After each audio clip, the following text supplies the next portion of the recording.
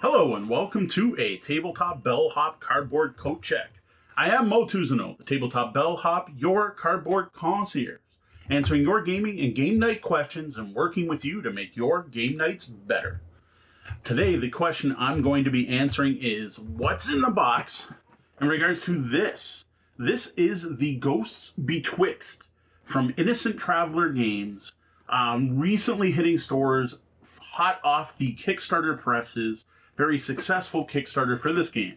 What this is this is a modern dungeon crawling game. Modern as in, modern, it's a newer game, so it uses some new mechanics, and modern based on the setting. So it's not a fantasy setting. It's set in the real world. Now, it's also retro. Jumping a bit ahead of things like Stranger Things, this one is set in the 90s. Now, it is set in the heartland of America, where you are going to play a family investigating a haunted house, and if I remember correctly, you're looking for a lost brother, but I'm not positive on that. I have not seen this game. I do have to thank Innocent Traveler Games for sending this for us to check out, and I am really looking forward to it. Now, one thing, fair warning for anyone thinking of checking this game out, despite the Saturday morning cartoon look of this game, this is a solid, heavy-ish, detailed, involved dungeon crawling game, where you have characters that you're going to customize with skills, you have weapon proficiencies, you have character sheets, you're going to level up. This is not, despite its look, not a your first dungeon crawler. If you want something like that, check out maybe Ghost Fighting Treasure Hunters. In this case, though, this is the Ghosts Betwixt, a surprisingly heavy, modern dungeon crawling game. Now, I'm hyped to take a look at this, but first we're going to read off the back of the box. You can skip ahead if you just want to see what's in here. Richie needs your help. He was last seen kidnapped and taken into the Bennert family's Worlds of Terror haunted house. But why Richie? What's going on in Worlds of Terror? What are the Bennerts up to? Bennerts. There's an R in there. What are the Bennerts up to, and who or what might be waiting within the haunted Halloween attraction? There's only one way to find out. So grab your holy water-filled squirt gun or your favorite golf club, hop in the family minivan, and join Bill, Joan, Evelyn, and Maddox as they search for Richie in the battle of the Bennert family. Set in America's Haunted Heartland, the Ghosts Betwixt is a lighthearted 90s horror dungeon crawler for 1 to 4 players. Again, that lighthearted might be making you think easy, simple dungeon crawler, not this. Explore 9 unique missions across a narrative-driven campaign. Find hundreds of unique household weapons, level up and build each family member's talents, make strategic decisions to swing each dice roll in your favor, and unlock unforgettable surprises. Well, you have what it takes to survive the night before it's too late. Alright, I'm hyped. This sounds good to me. This sounds fantastic. I can't wait to try this game out, but first I gotta open it up, so let's move on. Alright, here you have my shiny new copy of Ghosts Betwixt Chapter 1. Note at this point, Chapter 1 is the only chapter that's out so far. We're gonna crack this open for the first time. I gotta say, I do dig the box art. Very Saturday morning cartoons. Some people have called this a mashup of Star Wars Imperial Assault and Scooby-Doo, and I gotta say, that's a pretty good pedigree right there. Oh, interesting. So everything's in a bag, but it's not sealed. I like that. Alright, we have stickers. So there are going to be some stickers to apply and instructions on how to apply them. And from what I understand, these are for making you know the difference between monsters. So if there's multiple stands of the same monster, you can tell them apart. We have the characters. We have Maddox, who looks kick-ass in his wheelchair here. With your character sheet to track a few different things, like your bonus dice, bonuses to your dice, as well as any other dice you can improve. There's stuff that you have equipped, your armor, what's in your hands and heads, as well as your basic stats. Single-sided. If you ever own anything from, I'm drawing a blank on the name of the game, Stronghold Games, you'll recognize the thickness of this. That's a little disappointing. I would have liked thicker card on these, but fair enough. Then we have Bill with his golf club. Evelyn with the slingshot. And Joan. So 4 players, obviously, though you can play it solo. Are these colors different? No, okay. I thought maybe the colors here were different, but they're not. Alright, then we have a quick play guide. Always appreciated. From what I understand, this is a fairly complicated game. Awesome. I love it when I see, I want to say ingredients, that's not the right term. Contents showing me both sides of cards. What the good side, sorry, the front and the back. I'm fumbling all over here. How to set up mission 1, how to set up your first game. Looks like nice, thick, I like the size of this text. There's some call-outs. I see lots of examples. All this looks really positive. Shows tokens to track. Again, I'm just flipping through this so you can kind of see the layout and what it looks like. We have the credits. And we have notes. Haven't seen that in a long time. Oh, nice, a list of the conditions. Now, this is a little smaller text. A little odd that it's not the same text as the rest. Then we have the rules reference. Oh, now we get the tiny text. Okay. Oh, yeah, I would have liked, I get it, it's a thick book. I would have liked if it was all the big text. There's a nice table of contents here. Golden rules. I'm going to flip through this very quickly. That's a lot of text, 2 columns. This is going to take a while to read through, which might hinder my ability to get it played tomorrow. Wow, okay, a lot to read through. Make copies of those. So here's the character sheets. I'm assuming you probably get those online. Now, this is awesome. Check out the index detail here. Not only, okay, this is cool. I'm going to see if you can read this if I bring it up close. Not only does it tell you, like, ability, but it actually kind of defines it. So it's kind of a mix of an index and a glossary at once. I like that. Very cool. I greatly appreciate it. Wow, look at this thing. It's huge. All right, I don't have page numbers on these last 20 pages. So 17 pages of rules. Actually, it felt thicker than that. I do dig this art style. Then we have the mission guide. Wow, look at that. Look at the thickness on that. I dig the high school notebook look. It's missing the S. This is a 90s game. Where's the S symbol? The infinity S. I was not a child in the 90s. I was a child of the 80s. But this is cute. I like the look. I don't want to flip too much through this. So starting equipment, because this is the actual missions. I don't want to spoil anything. So I'm just going to grab some. Oh, I like this D6 random events. So there's randomizers. Here's how to set up a mission again. Again, I don't want to spoil anything. Story text to read out. Continue the mission by doing this. And again, this doesn't look simple. Like this doesn't, like that's a nice significant chunk of story text. It looks like it goes different ways because story 1, 4, 2, new rules being added. Interlude. Oh, this looks neat. This looks like significant amount of content here. Monster trophies. I might have just spoiled something. Spoiler text. Story text. Story. It's weird. The format kind of changed in the middle. I wonder if each scenario has a different look. It's just weird. All of a sudden it turned into line notebook. Scavenger hunts. I don't know what maybe that's a different way to play or something. Again, I don't want to spoil anything, so I don't want to read it out loud. I love all the amount of artwork in this. Very impressive. Cardboard token. Holy cow! Look at that. Look at it all. It's a lot of cardboard. That is a lot of cardboard.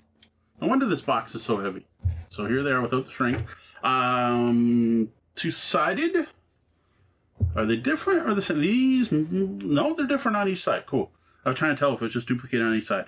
All right, so some of these I know. Like these are status effects, and if you're affected by multiple status effects, these are showing your armor and stuff like that. These are for randomly determining types of monsters. So if you look, or the numbers for them, you've got just a ton of different tokens. So these are bonuses to your dice rolls. So just tokens to represent those. Then we have, these tell you room numbers.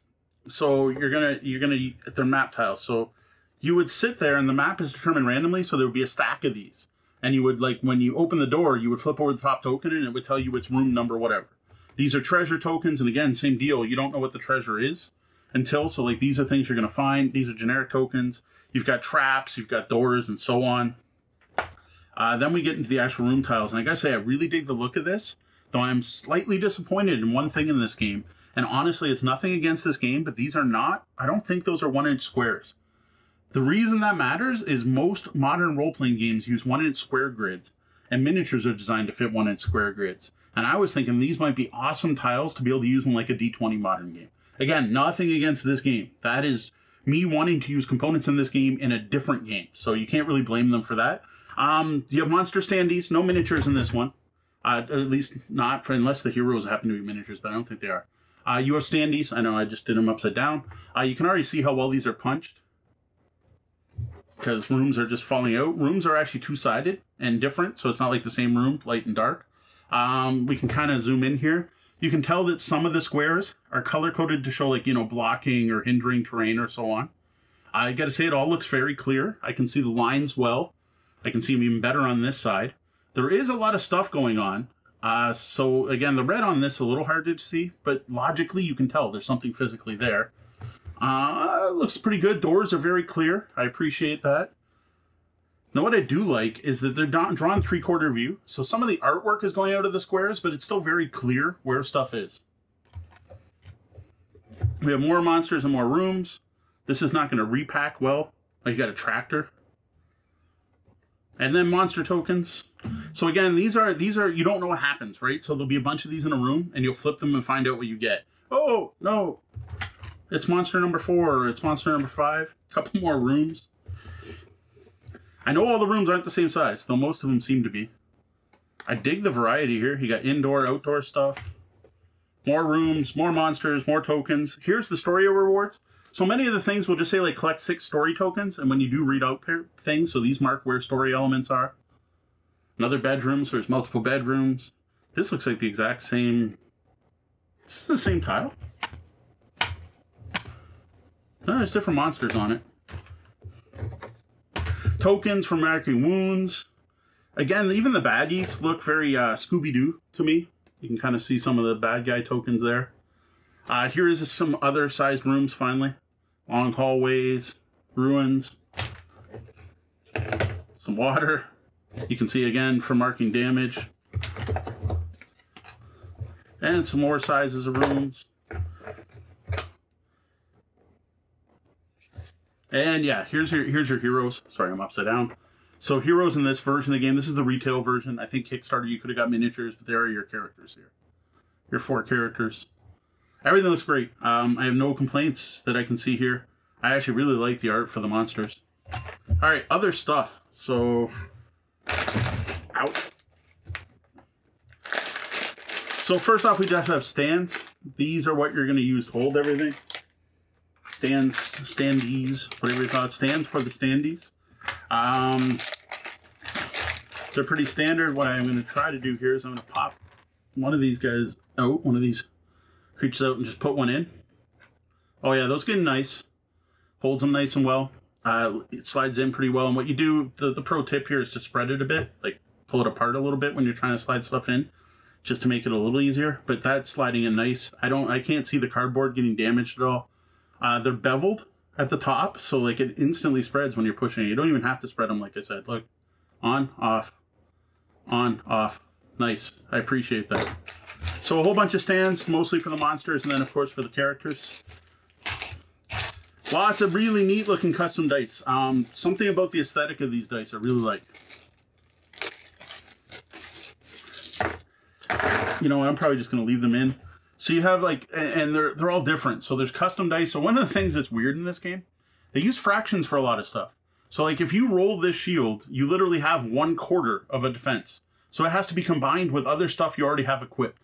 And this is the one you roll for death. This is the target changes. So instead of attacking you, it attacks someone else. I think there's like a dodge token somewhere on some of these, or our blank sides. These are your hit tokens. So again, you could roll half a damage, which I just don't think I've seen a game do that before. So if you rolled half a damage on each of these, 2 blue dice, you would do 1 damage. But not only that, you might have like a butter knife, and a butter knife might do half damage. So if you roll this with your butter knife, you do a full damage. Whereas if you roll this with your butter knife, you do 1.5 damage. Now you're not tracking the halves, but it's in there. So these are some of the damage dice. These I think are better damage dice. The diamonds set off special abilities. What's interesting is these are kind of smaller than I thought they'd be based on pictures, but they're fine. They are not etched, but they appear to be like silk screened. We also have randomizer dice with numbers on them. These are not just D6s. No, like they don't go 1 to 6. They go 0 to 3, but then there's 2 3s. I'm not going to look at each individual die side here. There's some light yellow ones that have different sets of numbers on them. Green attack dice that seem like they're possibly not as good. They seem to have less hits on them. There's also a blue die. So each of these dice is going to have a different distribution. Some are going to be better than others. This looks like a standard D6. No, none of them seem to be standard D6s. So here, let's put these up here. So these are all numbered dice. So we have a bunch of numbered dice. Then we have attack dice, which appear to be all these blue and greens.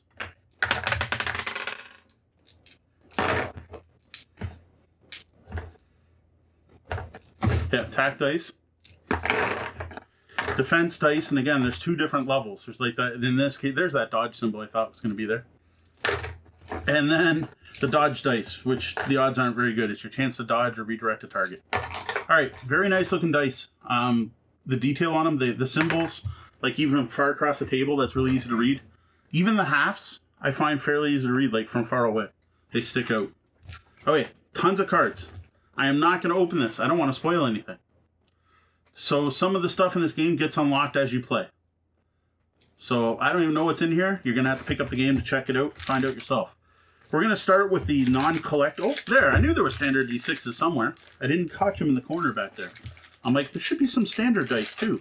All right, standard D6s and a D8. So these are not used in combat. These are used for other things. I don't know if it's rolling for movement, but it's also used to like roll up random tables and stuff. There is also an 8-sided die, again, for randomizing.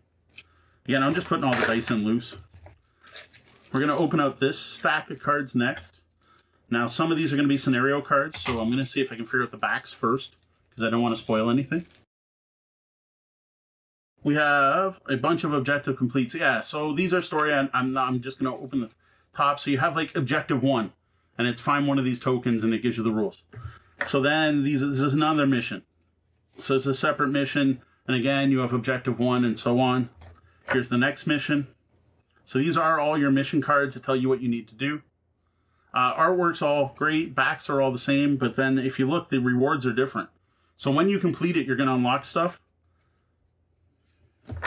Now we have ally cards. There are 2 of those. So it has the stats for 2 of our allies that can help you out during the game. Then we have monster cards. So these are just the stats for the various monsters in the game. And I've got to say the monster types are awesome, like rabid ferrets. That's just really cool. What dice they use to attack, what their stats are. You have guard dogs. You've got Bennert lackey.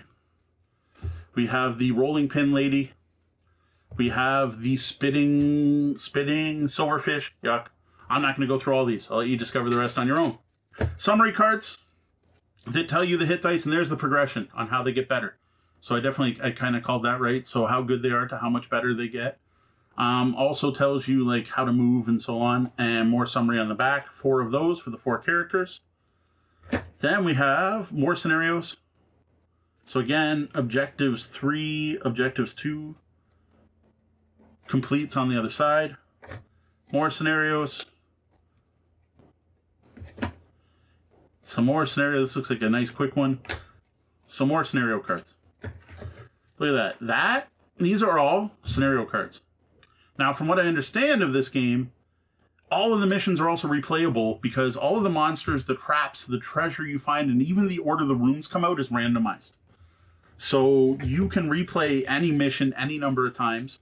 Plus, even if you didn't do that and you end up with the same mission, the way you can customize your characters, you could try it with a completely different team with different builds. Speaking of customizing your team, here we have some of the talent cards. So talent cards are skills you can unlock for your character. These are all the different skills that just the one character here can learn. Again, look how thick that deck is. There is a lot of game in this box. I will admit the card art here is not as impressive as others, but you know what? Symbols work. Maybe they're different types or the effects they do. Like this shows a map board.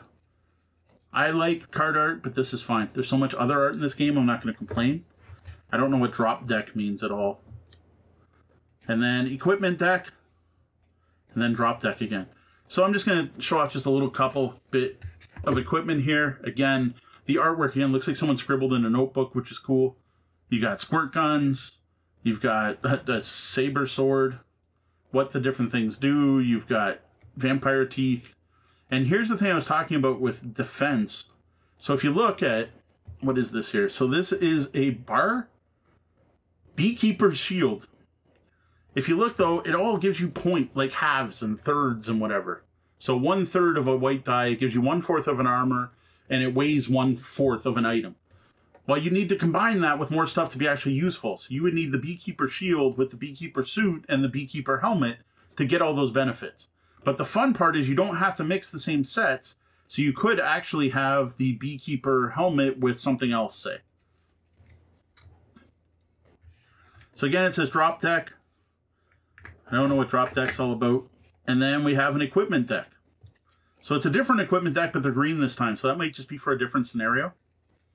Now again, it says drop deck. I'm going to keep these split up by these drop decks because I don't know what drop deck means.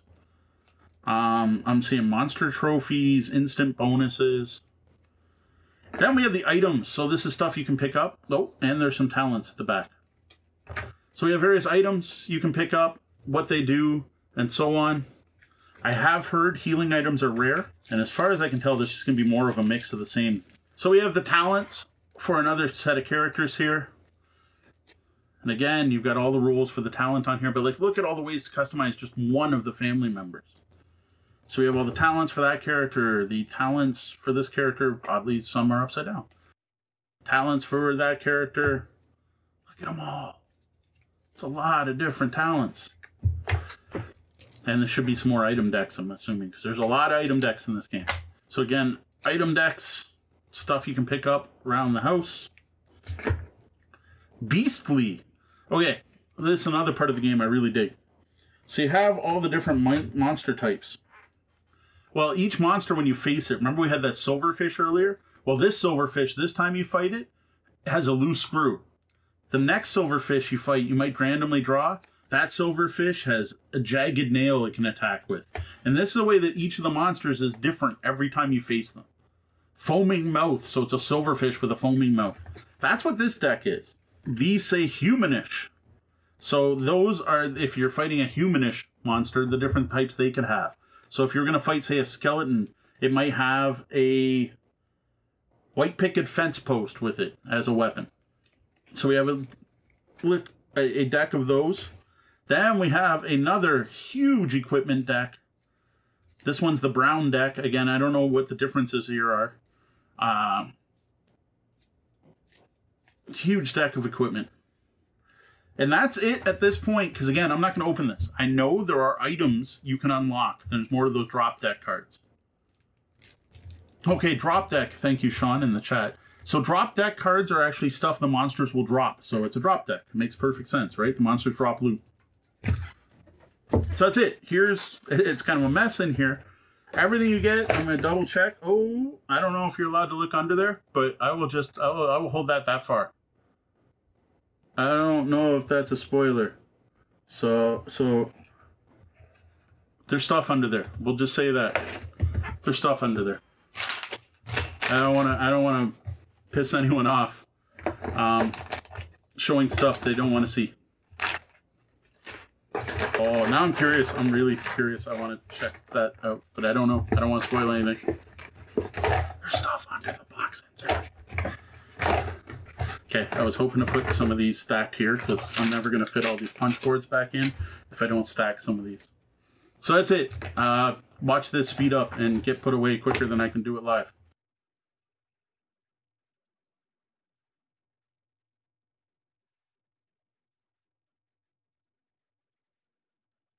Ta-da. Alright, I gotta say at this point, I was already hyped to try this. I thought this looked really cool. Just looking at what I knew online, looking at the Kickstarter, looking at the graphics, I did watch a couple videos. Having touched some of the stuff and seen it in person, I am now even more hyped. This looks fantastic. And I probably shouldn't actually stand that up because I'd put all those boxes and decks loose, and I might cry right now. That was probably a bad idea.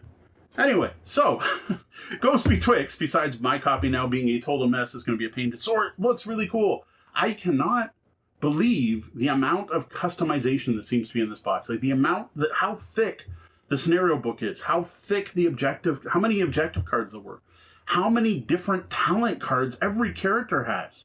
And that's in addition to like getting weapon proficiencies and skills in other parts of this game. Like the number of customization options are fantastic. For what looks to be a one-and-done campaign game, I really do expect this to be highly replayable, having looked at the components in here. Component quality is excellent. I will say the player boards are a little thicker than I would have liked, but you know what? That's fine. No, there aren't any miniatures in this. This is the retail version. I think you could have got minis if you backed the Kickstarter, but that's not what this is about. In this version of the game, what you get is cardboard standees, and you know what? They look great. They look fantastic, and I was extremely impressed by the stands. The stands, the tokens were sliding in and out without any damage to the cardboard whatsoever. Ton of great looking custom dice, very clear looking rule book. Everything looks great. I can't wait to try this game out, possibly as early as tomorrow. So thank you for joining me for a look at what you get with the Ghosts Betwixt. Now, special bonus for those of you here live and those of you watching on YouTube, I've got something else I want to show you. With my copy of the Ghosts Betwixt, so I also have the upgrade kit for the Ghosts Betwixt. This is going to be available separately, so you will be able to get this on your own. So it's not like I'm showing off a Kickstarter exclusive. This is the upgrade kit for the Ghosts Betwixt. So I'm going to do another quick unboxing here, a little bonus unboxing. And we're going to take a look at what you get in the upgrade kit for the Ghosts Betwixt. So first off, I'm going to get this out of the way. Upgrade kit. Now, I'm not going to spoil anything again, right? So you're not going to get to see what's inside that envelope. Okay, I can see it just seals. There we go. So what do we get here? Oh, see? There. I thought there might be character sheets. So stack of character sheets. Very cool, actually. Very cool. A stack for all 4 characters. So you have character sheets for all 4 characters. Greatly appreciate it. I don't have to go online and find anything now. So I gotta admit, if I could print them bigger, I might, because that's tiny text. Next, we have a baggie. There are many things you randomize in this game where you are going to pull tokens from stacks. Well, instead of having to pull from a stack, you can pull from a bag. Appreciate it. Do not open until you complete mission 3. And you can use these alternate monsters in the Ghosts Betwixt. So there are alternate art monsters here, which actually might make it cool where you can put out 2 different skeleton types or so on. Neat. And this are 4 dials for tracking your health and mana. So you don't have to track it with pen and paper. With that are a bunch of these little, whatever you call those, plastic things that hold them together. Grommets? Is that the right word? So yeah, a bunch of this for tracking for your 4 characters. So you can track your health and mana by dial instead of having to track it using counters, tokens, or writing it down. Cool. Very cool. Nice little upgrade kit. I greatly appreciate character sheets. Character sheets are awesome. Not having to go online and print those is very cool. Those, seriously, I might still go print out. You can go all the way up to level 7 and higher. Big game. So very cool. I am going to guess these would fit if everything was punched, because my copy of the Ghosts Betwixt is not punched. So I will know one. No, they still look shiny. I am just going to put these right on top just so I don't lose them. So this is all just kind of going on top of my copy of the Ghosts Betwixt. So there you have the actual end of this unboxing video where I took a look at the Ghosts Betwixt as well as the upgrade kit. I gotta say, if you can get that upgrade kit, I don't see a reason you couldn't. I do know it's being offered as promos when you buy a copy and get that for free. I strongly recommend doing that. Though, I gotta say, none of it's necessary. Character sheets you can print off the internet. Alternate art for some of the monsters. Do you really care? Like, yeah, it's cool, but you don't need it. And, well, dials to track stats. You can do that by pen and paper or any other method. So nothing in there that you shouldn't have huge FOMO if you missed out on it, but it is cool. Oh, you do get a nice baggie, too. Nothing you need, though, just some cool bonuses. So that's it for my unboxing of the Ghosts Betwixt from Innocent Traveler Games, a modern, set in the 90s dungeon crawler about a family investigating a haunted house looking for their missing brother. Thank you for joining me. You can find me all over the internet as Tabletop Bellhop, one word. Head over to the blog, tabletopbellhop.com, for other awesome gaming content. And you can support my efforts if you go to patreon.com/tabletopbellhop, which helps us improve our graphics, get better sound quality, which we should have the show and things like that, as well as just pay for our podcasting, hosting costs, and so on. Speaking of podcasts, find the Tabletop Bellhop Gaming Podcast on your podcatcher of choice, or myself and my co-host Sean answer your gaming and game night questions. That's it for this unboxing video. Good day and game on.